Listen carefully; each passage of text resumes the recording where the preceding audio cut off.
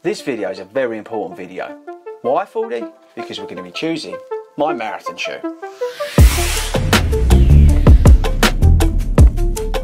What is up everybody and welcome to 40 Runs HQ here in the UK. Now where are you in the world? Are you in the Philippines, Peru, Japan? Where are you in the world? Because it's awesome and amazing when I hear people in Tokyo or Peru or the Philippines saying that they watch 40 Runs. You are crazy, and I don't understand how you can, well, understand a single word that I say, but I do love you.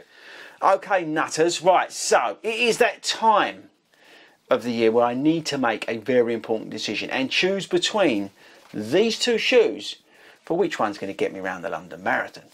Okay, right, so history lesson, very brief. Last year I ran Amsterdam Marathon in the Adios Pro 3. I've been a big fan of the Vaporfly, and I wore them for a few marathons and stuff like that, but then I switched over to the Adios Pro 3.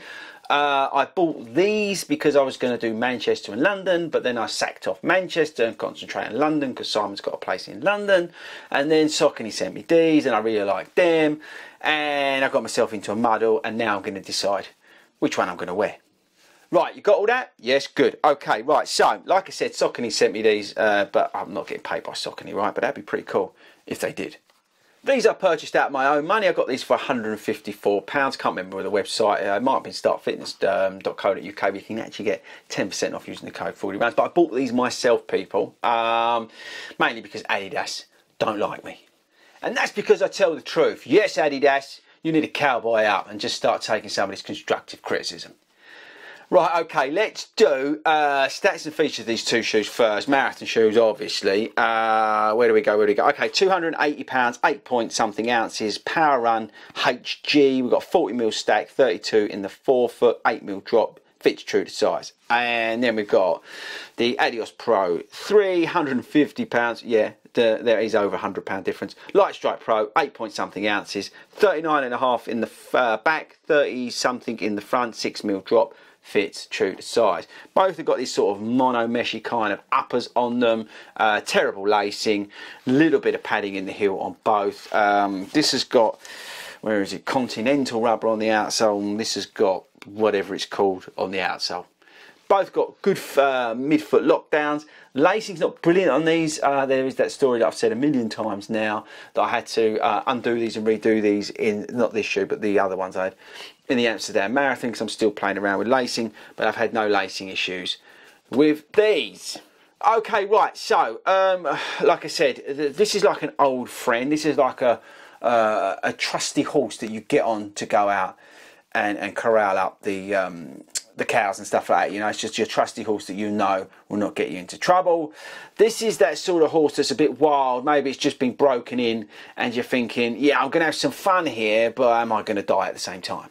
Bad analogy, but hopefully you know where I'm going. So it's that sort of stepping into the unknown, which is kind of where I was at with the Vaporfly going to the Adios Pro. I didn't really know how it was going to turn out.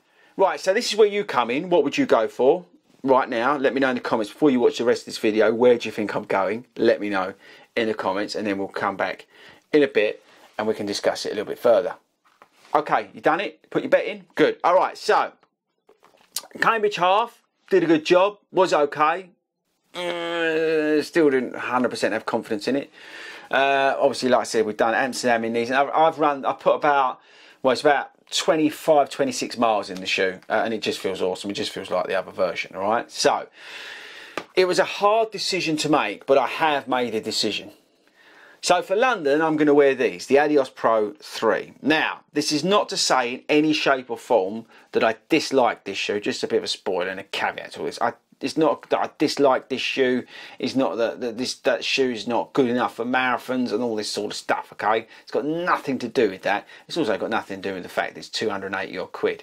Okay, I'm taking price out of this. This is a personal preference in terms of this video, okay? Right, so you got that?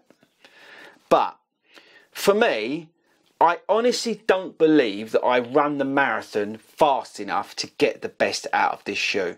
This shoe has been designed, funny enough, for elites, okay? And I just don't feel that I run the marathon distance fast enough in this shoe to get the most out of it. And that's being honest and transparent, yeah? I mean, I'm going to try and run about 8:35 per mile for as long as I can and hold on for dear life. Yeah, I want to get the time down. I want to improve as a runner and get faster. But right now, I don't think I'm fast enough to run in these. Where with this is a little bit more user-friendly. There's just something about this shoe with the Adios Pro 3 that gives you that confidence to run at goal pace in it. But if you do tire and do come back a bit, it allows you to do that. It gives you the confidence that you can get away with a little bit of murder in it. Does that make sense? And I think that's the ultimate reason why I'm going to wear this in London. Because always you've got to think to yourself, how's it going to go on race day? Yeah, you've got to be confident. Yeah, you're going to think you're going to kill it. Yeah, you're going to think you're going to nail your goal pace all the way through. But I've done enough of these things now. I've been on this rodeo a little while that I know that sometimes things get thrown at you. And I know later on in the race that your form goes out the window. And you know, if your form's like bang on, then you're going to be okay. But my form's going to drop. I'm going to start pronating. I'm probably going to start walking at some points, getting some water and things like that. And this is just a little bit more, like I say, user-friendly.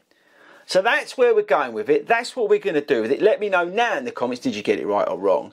But I'm going to rock these out at the London Marathon. Again, there is absolutely nothing wrong with this shoe, and I'll probably put this into play at a half marathon. And you know what? The marathon we do at the end of the year, I may put this into play. So let's see where we go, because maybe I'll speed up over the summer. But we'll come back to you on that one. But for now, this is where we're going, people. So let me know in the comments, did you get it right, did you get it wrong? I'm going to be rocking this. I think it looks awesome as well.